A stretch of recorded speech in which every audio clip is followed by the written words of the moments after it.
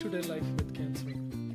One of my patients, she was 42-year-old and was leading her dream life. She had just got her book published. She had an intelligent 8-year-old son and a doting husband. But a recurring pain in her back and stomach led her to visit her doctor for a checkup. She recalled that her family's world was shattered when she was diagnosed with pancreatic cancer. The cancer had already spread. It was in stage 3. Surgery was ruled out due to close proximity to arteries. She had to undergo chemotherapy. She was scared. Surprisingly, she did not have a hard time with the chemotherapy and her tumor began to shrink. This is Dr. Murali Subramanian, medical oncologist practicing in Bangalore. Welcome back to my podcast channel, Cancer Care. Dealing with cancer is obviously a life-challenging event for most people fighting cancer.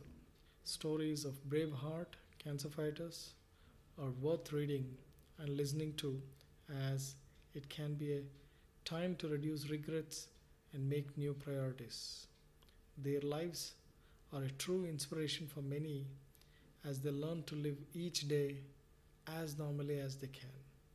It is all about enjoying the simple things you like to do. Daily routine.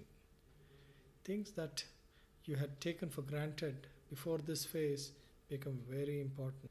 I will give a few tips that can maybe help manage your daily life. Research shows that cancer fighters have more energy and feel good about themselves when they take part in physical activities such as walking and yoga. Faith and spirituality. Faith has a power that can move mountains. Having faith and hope will help you feel less burdened. You have to find the path that will help you find the most comfort. It could be through prayer, meditation, writing in a journal, reading inspirational stories, or visiting a place that calms you. Depending on your personality, you must find the path. Going back to work.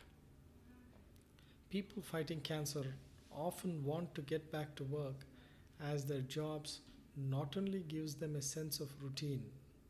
Work helps them feel good about themselves and that things can be normal once again.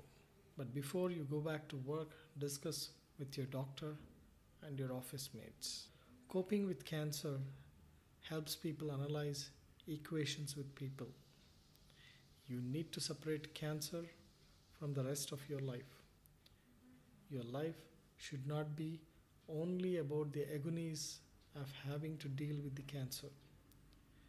Before you get overwhelmed and feelings of helplessness creep in, learn how to live with the disease and decide how you want to live the rest of your life. When you live with hope, it automatically becomes easier to live life.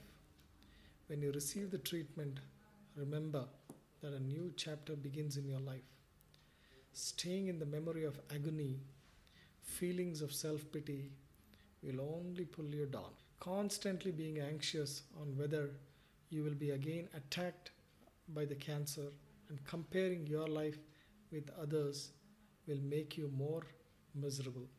With time and patience, you can help yourself manage these emotions and live with hope.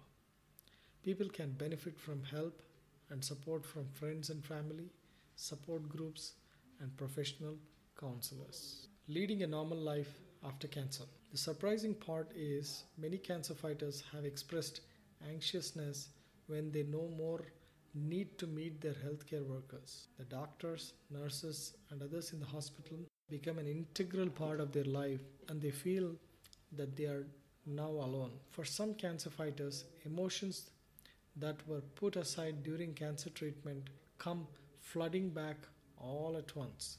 These feelings need to be accepted as normal and you need to learn to manage them.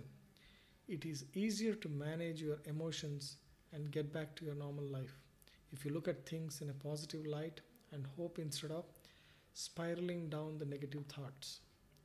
But remember that if you're feeling any of these emotions, it is normal, and don't go beating yourself up for being a negative person. Also, remember that you did not get cancer because of negative emotions or because of some bad deeds. They are only myths. Believe that you're a good person and help your body heal. Give your mind and body the help it needs to heal. It takes a strong person to defeat and live with cancer.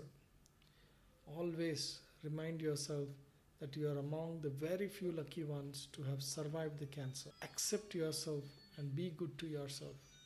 You deserve to lead yourself to a path that will help you heal and lead a fulfilling life.